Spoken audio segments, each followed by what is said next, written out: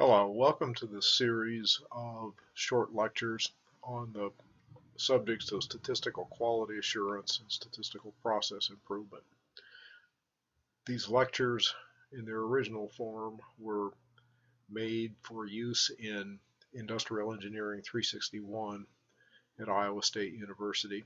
We're now making them available not only to the students of that course but to the public for educational purposes. We're glad to have you along. Let's begin by thinking a bit about what the word quality means uh, and consider its connection to statistics. If we're going to talk about statistical quality assurance, statistical process improvement, statistical quality control, we need some kind of understanding of what those words mean and how they're related. It might be helpful to think about several illustrative cases. Consider comparing a luxury car to an economy car. Consider comparing a four-star restaurant to a fast food store, or a chauffeured limo service to a city bus service. You could ask the question, is there any sense in which every one of those concepts, businesses, products could be considered a quality service or a quality product or a quality business?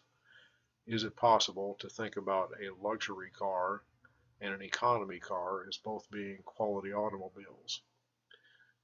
Well, there are facets of the colloquial meaning of the word quality that allow that, because the colloquial meaning of quality has at least a facet having to do with appropriateness of a product, that is, the appropriateness of the features of a product. There are different kinds of goods and services. A luxury car is not an economy car, but there are contexts in which either might be desirable. And there's also the facet of the word quality that has to do with getting what one expects, that is, having small variation from what is intended or expected. We'll find as we go along in this series of lectures that variation is almost always synonymous or close to lack of quality. So you'll hear me say things like variation is unquality. A common definition of quality is fitness for use, and that has these two main dimensions. There's the dimension of quality of design that's concerned with appropriateness and cleverness of features, and there's the dimension of quality of conformance that's concerned with small variation from what's intended, what's set down as a design. It's the second of these that is the main concern in a course like this, and we will focus not on quality of design but more on quality of conformance. That's not to say quality of design is unimportant. That's just to say it's not the subject of this series of lectures. Consider a pair of illustrative cases regarding quality of conformance. Let's think for a second about a city bus service and quality of conformance. What one wants from a bus service primarily is that the buses run on schedule, that there is small variation from what is intended, what is planned, what is promised. So it's fairly obvious in this service context that quality of conformance is an important concept. There's a second case. Let's talk briefly about a manufacturing example relating to the rollout of the Ford Escort. This by now is a somewhat old example, but it's a very enlightening one. When Ford first was going to market the Escort, the company needed more transaxles than it had capacity to build in the U.S. So an offshore plant was set up to manufacture half the transaxles. Ford quickly found, as they began to market and sell Escorts, that some of the Escorts had noisy transaxles. And what the company found was that most often the noisy transaxles were ones that were made in Batavia, Ohio, not ones that were made offshore. What was the source of that? Well, the company tried to understand that by taking 15 transaxles from each plant and breaking them down and making measurements on critical dimensions of each of those transaxles. They found that every single measurement that they made, both on the noisy and on the quiet transaxles, were in engineering specifications. But the dimensions on the transaxles made offshore were uniformly almost dead on target. They had very little variation from the ideal value. This is a context in which variation from the ideal in a manufactured product simply makes the product not work as well as if it is manufactured as designed.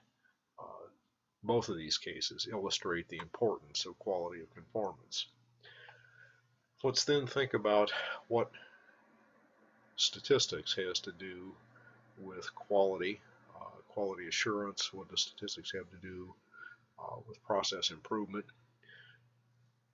In order to address that, let's review what statistics is about. Statistics is concerned with collecting data, summarizing data, drawing inferences from data, and doing that in a context where one recognizes the absolute unavoidable nature of variation. There are, in this definition, two vital words. There is the word data, and there is the word variation. The connection between quality and statistics is that if one is going to assure quality, one must use empirical information. One must collect data, one must make measurements, and therefore one is going to do statistics. Further, there's an important link between the notion of variation, measuring it, understanding where it comes from, and hopefully getting rid of it. There's a very important link between variation and quality, and the fact that statistics is a tool in understanding variation and describing variation, again, makes it essential for our fundamental goal of statistical quality assurance and statistical process improvement. Like it or not, a course like this, a series of lectures like this, must have to do with the subject of statistics. I tell engineering students that the question is not, are you going to do statistics? The question is, are you going to do statistics well? We want to learn how to do statistics well for purposes of quality assurance and process improvement. Let's think for a bit about what are some features of the environment in which the technical material of these lectures is going to be applied. The environment includes a process orientation. It includes a customer focus. It includes an emphasis on continuous improvement, and there are many fads, buzzwords, emphases, programs that come and go in this realm that are part of the scene that really have to do with just reinventing the application of good logic, data collection, and the scientific method to process improvement. Let me talk for a second about a real example that illustrates very well the importance of the first of these emphases, the process orientation to a series of lectures like this. There was once shown a clean room at an electronics company. Clean room is a facility in which integrated circuit chips are manufactured. I was shown this clean room and told that sometime earlier, perhaps a year before I was shown the facility, that clean room was yielding a 14% yield. 86% of the chips made there were simply junked. They were no good. At the time, there were 80 people working in that room, and that room was the bottleneck for a very important product of this company. The company had to have chips from that room in order to ship product. The major method of ensuring quality at that time was making stuff and sorting it, sorting good chips from bad chips. The company went to work on what was going on in that clean room, and sometime later, perhaps a year later, the yield had increased from 14% to 65%, not by magic, but by good, hard, careful, logical, data-based process improvement, good engineering, and instead of 14%, there was 65% yield. That's like getting several new clean rooms with no capital investment and cutting down on waste was a great result. Instead of 80 people working the room, it only required 8. That's a huge savings in labor cost. There was plenty of capacity once the process was improved and was running appropriately. There was still a need to sort good chips from bad chips, but the production of good chips was the fundamental means of producing product, not sorting good from bad. This process orientation sometimes emphasizes internal customers. So there are customers before the final or end customer in a modern business. From this point of view, everything I do has inputs and outputs. I have vendors, I have customers, and I want to do my work in such a way that everyone downstream from me is satisfied, is able to use what I produce. There is also an emphasis, though, on end customer. And so there's a discipline, popular discipline called quality function deployment, for example, that's aimed at getting everyone in an organization focused on satisfying an end customer. Uh, Quality function deployment is just one of many varieties of programs and jargon that have to do with uh, logical data-based process improvement. Some of you who are listening have heard about TQM, Total Quality Management. Some of you know about ISO 9000, have heard about Six Sigma, have taken courses in quote-unquote lean. There are many such emphases and programs. There's much such jargon that surround this realm of quality assurance process improvement. The course textbook, Statistical Quality Assurance Methods for Engineers,